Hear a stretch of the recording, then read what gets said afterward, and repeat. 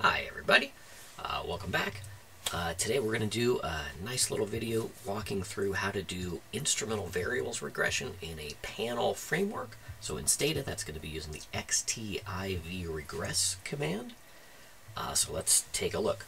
We've got a blank data set here. We need some example panel data. Stata, as you probably know, has a wide variety of freely available example data sets through its webuse command. So webuse will call up a data set from the Stata website. And the particular example we're going to look at here is the psid extract data set, which is a nice little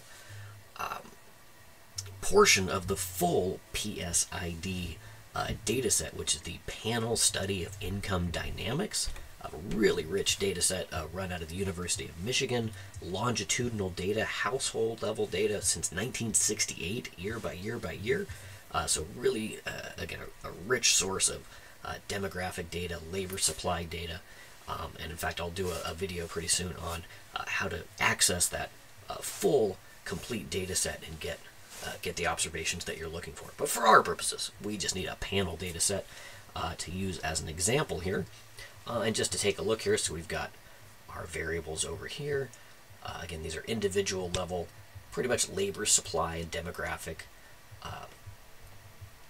variables here. And for the panel framework, what we're looking for here is this cross-sectional identifier, the individual level ID, and then the time period identifier, in this case just denoted T, right? So if we just remind ourselves what kind of the architecture of panel data typically looks like if we browse those two variables on their own, ID and time, right? So here we have individual number 1 appearing in each of the first 7 time periods. Individual number 2 likewise appears in all 7 time periods. And we're going to see that all the way down. So this example data set has been pre-balanced for us. So every observation, every individual appears across all 7 time periods in our example here. So remember, for our xt prefix commands to work, those cross-sectional time series commands in Stata, we have to make sure Stata knows how, again, the data is organized. So we use that tsset command, and it's the tsset it. So in this case, the I identifier is ID, and the T identifier, time variable, is just T. So there we have our panel variable. We know we have our strongly balanced panel, time variable, T from 1 to 7.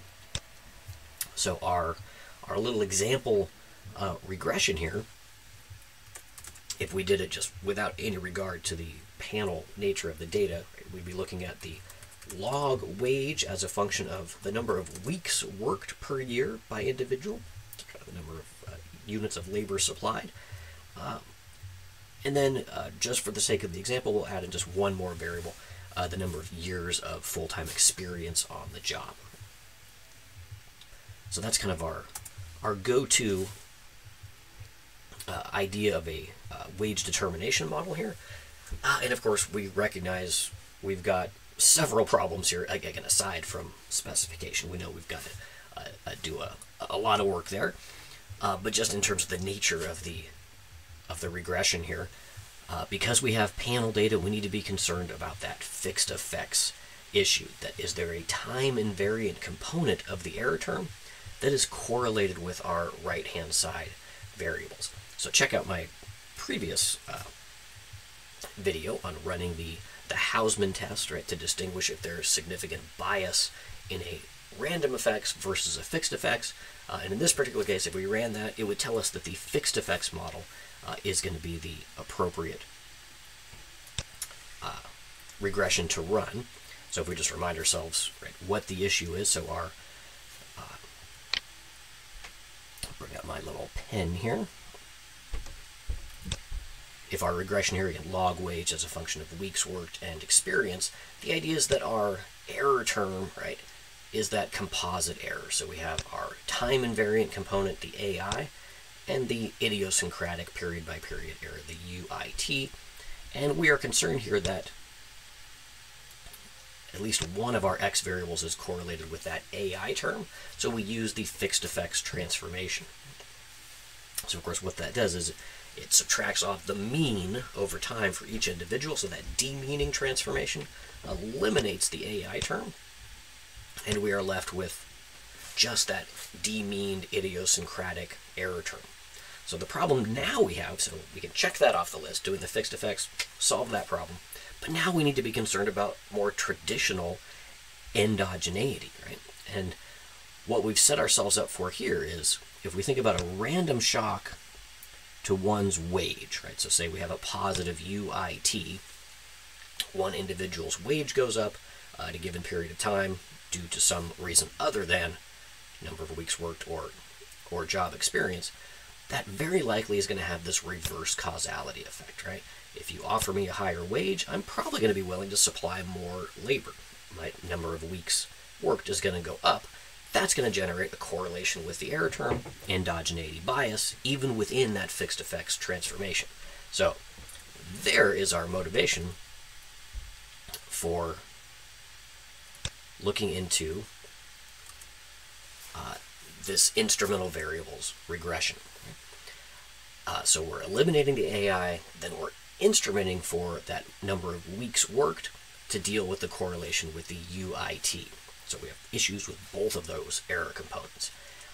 And the data set here doesn't have a whole lot of options for a suitable instrument. Again, as we know, the main criteria for an instrument is that it has to be exogenous, right? A random shock to wage should not influence this variable that we're choosing. So we might think a good source would be something like gender, right? So we have this female equal to 1 dummy variable. So random shock to your wage, highly unlikely to come back and affect an individual's gender. So we say, okay, let's try that, right? So we're going to run this as an xtivreg regress log wage, and then just like we do in the typical IV regress command, right? We include in parentheses the variable we are instrumenting for, in this case weeks, equal to the instrument. And for example, this female dummy variable, right? And then we'll add in our experience as well, and we're doing this as a fixed effects transformation. Well, you may already see where this is going to go wrong, is that while that female dummy variable may be a good choice as an instrument because it is very likely exogenous, it's not a good choice for an instrument because we are using the fixed effects transformation. And as we know, the fixed effects transformation, its whole purpose is to eliminate time invariant errors. Right? It's also going to eliminate all time invariant variables. So the one coefficient we were looking to estimate is not estimated because of that demeaning transformation once we've included that instrument. So our pool of potential instruments gets even smaller, so we need to have a variable that is time varying yet unlikely to be correlated with the error term associated with wage. So one possibility here is another dummy variable, this marital status variable. It does in fact vary over time. People get married, people get divorced. So within the data set, it is not time invariant, so it won't be eliminated. It is also fairly likely to be, over a short time period here, exogenous. So you could imagine a random shock to one's wage makes you more or less likely to get married or stay married. We'll kind of discount that and assume, okay, it's probably pretty safe to be exogenous. Marital status is relatively fixed compared to period by period shocks to your hourly wage. The other issue is how highly correlated is that instrument to your potentially endogenous regressor, right? So don't forget, it's always a good idea to run that first stage equation, which we can go ahead and do here, kind of disregarding the panel element here, and just run our run our endogenous regressor, weeks, as a function of marital status, and then what would be the other component of the instrument, our exogenous, or assumed exogenous experience variable. And what we're looking for here is a high degree of joint significance. So our R squared, really weak. We do have joint significance here, that f-stat up above 10, which is a rule of thumb you sometimes see. So this doesn't give us a lot of confidence. We're not covering a lot of that variation, but there is a relationship between the instrument and our endogenous variable.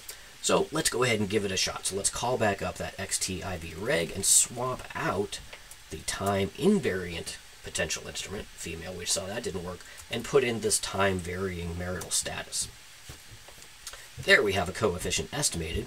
And now the question is, okay, how big of a change do we get relative to the fixed effects without controlling for endogeneity, right? So let's go back and rerun that model, right? So this will just be our xtivreg, so no IV this time, log wage, weeks, and experience, comma, FE. And so here we get a positive coefficient, significant at 10%, almost 5%, whereas in the IV we get a negative coefficient of bigger magnitude, but no significance. So this, I think, is an artifact of that weak instrument problem. The fact that R squared was pretty low, the correlation was pretty low, that standard error is going to rise and it's going to be hard to find significance. But the fact that the magnitude and the sign of the coefficient is so different should give us some pause, right? Make us think we may be on the right track here in terms of endogeneity. So for our purposes, how to use the command, what kind of considerations you have to use, what kind of considerations you have to have in mind when using this xtiv regress, dealing with instrumental variables and panel data. Not a bad little example. I know there's a lot more we have to think about here, but this would at least put you down the right path, right? So I hope you found that helpful, and we'll see you next time. Thank you.